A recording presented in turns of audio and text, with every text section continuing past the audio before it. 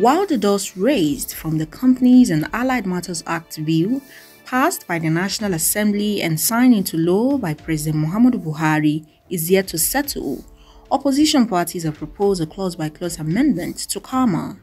In an exclusive interview with Rootstv, the spokesman, Coalition of United Political Parties, Ikenga Oguchinyere, explained that the move by the CUPP is in furtherance of their new resolve not just to criticize without offering solutions.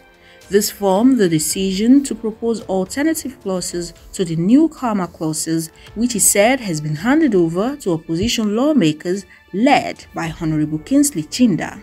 The whole essence of lawmaking, you should look at the interests of the people and look at the long-term implication in trying to solve a problem of transparency and accountability. You cannot create a huge problem that is even more bigger than what you are trying to solve. So because you see, you have a parliament led by Amelawan and Bajabemila who doesn't understand the rudiment of lawmaking, who thinks that lawmaking is about dancing at the executive table of the president and then giving the president whatever he likes. That's what they think is all about lawmaking. Because if they have focused attention to the primary responsibility of lawmaking, which is about the people and the institution, and creating an enabling foundation to ensure that we'll live in peace and harmony, there's no way they would have enacted that provision. In Section 839, subsection 1 of the original provision of CAMA 2020, as regards suspension of trustees, etc., appointment of interim manager, states, the Commission may by order suspend the trustees of an association and appoint an interim manager or managers to manage the affairs of an association where it reasonably believes that.